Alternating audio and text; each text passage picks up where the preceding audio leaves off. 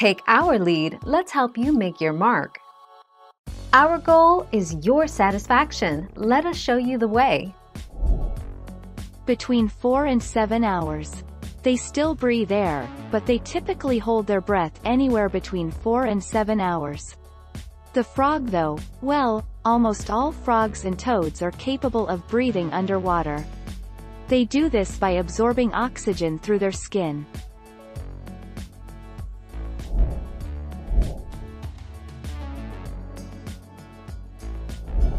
Let's help you make your mark.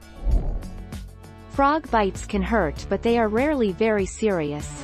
When a bite happens, you should keep calm and the frog will let go of you. And while there are poisonous and even venomous frog species, no frog delivers or injects poison or venom via a bite.